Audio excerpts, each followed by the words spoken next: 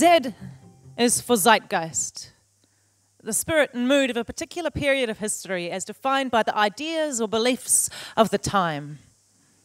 Y is for yesterday, for in order to understand the mood of the time, we must pause and look back upon the road we have trodden, pray that we do not become pillars of salt. X is how we sign our names now, as none of us wants to admit that we had anything to do with how we got here. For the world that we were gifted grows weary of the waste we have laid upon her. When did we forsake the wisdom of living within her means for the worship of whatever is cheap and easy? We have been living in a vicious vacuum, as if we were vampires tapping into our own veins, and we are in desperate need of a U-turn. For the times, they are a-changing at an exponential rate. We speak of S for sacrifice as if by simplifying our lives, we have so much to lose. Yet we fail to R for realize just how much we have to lose. It's not a question of qualification. We put a man upon the moon. Yet we are but blades of grass hanging out over a precipice, growing ever closer to the edge, oblivious that the soil in which we have trusted our roots grows ever thinner by the year.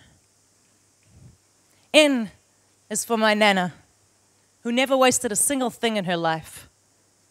MLK for the glass milk bottles we used to put out at the gate.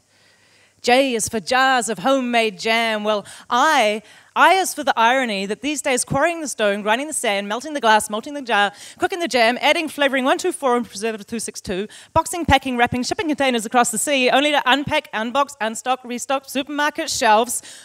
Well, that seemed like a simpler option than just making a batch of jam.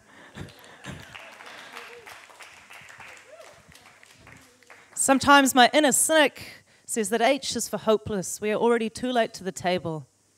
But my inner optimist is always looking for ways that she can help. So the only compromise I can find is that H is for the humility and G is for the grace it takes to admit that we've been wrong.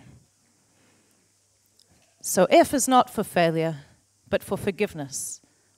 Kindness starts from within. We must be kind to ourselves. Litigation's promise is bittersweet, and all the best futures are carved upon a clean slate.